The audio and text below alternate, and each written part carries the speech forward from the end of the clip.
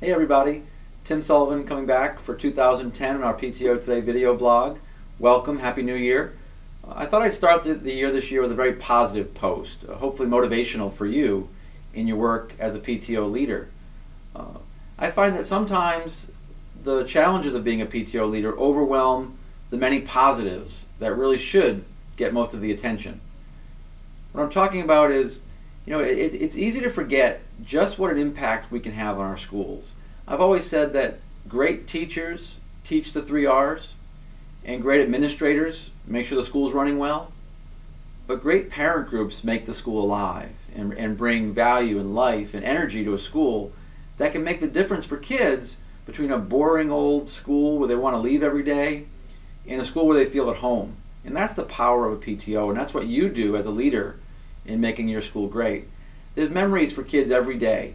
If you built a playground, how many kids met their best friend, their lifelong friend, on the playground you built? How many kids experienced Shakespeare for the first time because you brought a theater troupe into school or sent the kids on a field trip? Or how many teachers have stayed in teaching and been motivated because of your support? How many families have gotten involved at school because of your family events? How many friendships and memories have been made at your family events? That's the power of PTOs. That's what you're doing.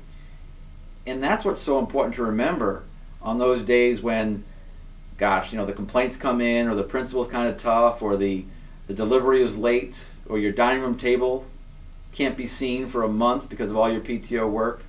Those important things, the value of your work, that's what to remember. And hopefully you can remind your partners too, your other leaders, about that value, because it's just so true. I always say I'd hate to send my kids, I wouldn't send my kids to a school without energy, without life, without a great parent group creating involvement. Yeah, teachers are important, they're essential, and good principals are really valuable, but so is our parent involvement and the work we do to make our schools just special for our kids. So thank you for all you do. I wish you the best for 2010, and I hope you'll keep doing that positive work throughout the year and beyond.